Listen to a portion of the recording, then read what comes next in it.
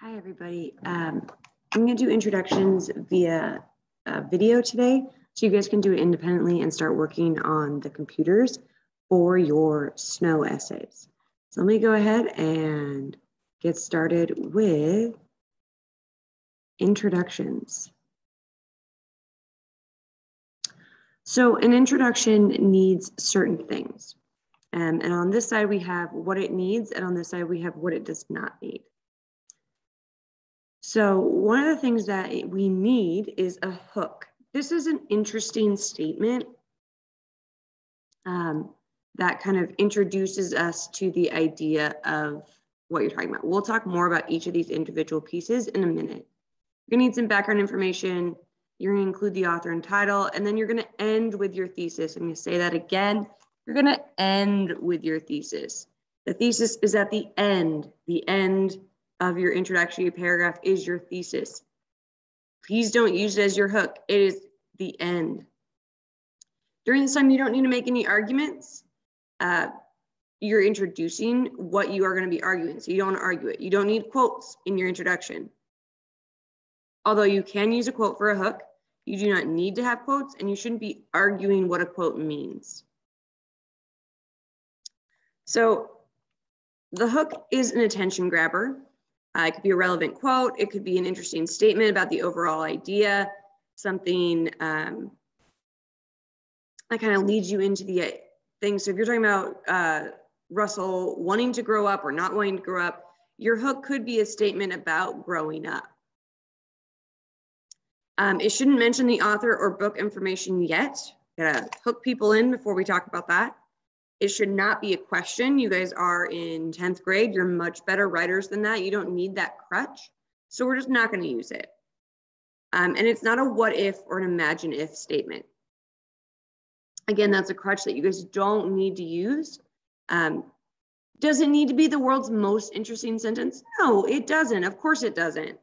If you guys could all write the most interesting sentence every single time, that'd be impossible, right? You can't have 30 most interesting sentences ever. But it should be sort of engaging. We'll look at some examples in a minute.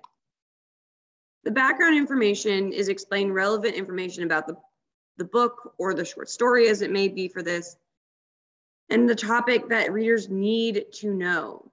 So probably you're going to mention the idea that Russell wants to feel cold. You're going to explain, if this was like a research thing, you'd explain the side you're on. This is any relevant summary, meaning it's like 2 to 3 sentences of like, the story SNO is about a boy who, blah, blah, blah, blah, blah, blah. It should not be a summary of the entire story. This is more true for novels, but also like, if you're not going to talk about the car, you don't need to spend a ton of time being like, and then they got down on their hands and knees and they crawled up to the car. I don't need a huge summary. A couple sentence summary is great. Again, shouldn't be your arguments, shouldn't be quotes. Then you want to talk about the author and title. You can combine these sentences like in SNO by Charles Baxter, and then you include the author and title. You want to include the author's full name the first time that you refer to them. After that, you refer to them only by last name. So you would say Baxter presents or Baxter encompasses. You would not call him Mr. Baxter, nor would you call him Charles. And I call them by their last name. And then the title of the book, capitalized and punctuated correctly. We are using a short story. We're going to go ahead and put those in quotation marks. So SNO is going to be capitalized. The S in SNO is going to be capitalized, and you're going to use quotation marks. Then your thesis, which you guys have already written, which is your overall argument. It comes at the end of your last sentence. Or at the end, it's your last sentence of your intro paragraph. It's a broad statement about your position. There shouldn't be a list of things you're going to talk about. Again, that's a crutch that maybe we used in junior high that we're not going to do. Please don't use the phrase in this essay. I know it's an essay. And your thesis, your last sentence of the intro paragraph shouldn't be off topic because then I'm confused what you're trying to argue.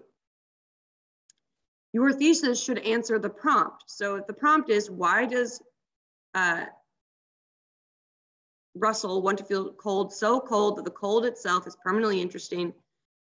Your thesis should say something like, Russell wants to feel cold because, or Russell wanting to feel cold represents blank.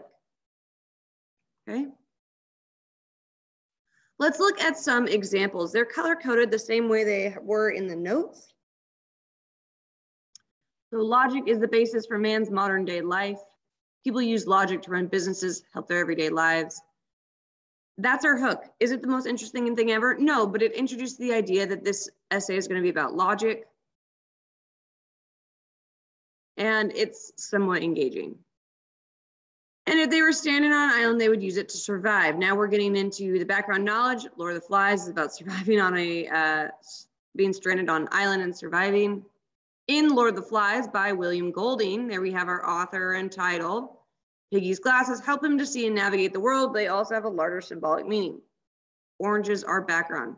Then our thesis, the glasses represent the logic that the boy should use to help them survive on the island. Great. That is a perfectly great introduction for a short essay like we're doing, a 6-paragraph essay. So that is how you create a introductory paragraph. You should have a hook, background information, name of the author and the story, thesis at the end. Okay, if you have questions, guys, please come and ask.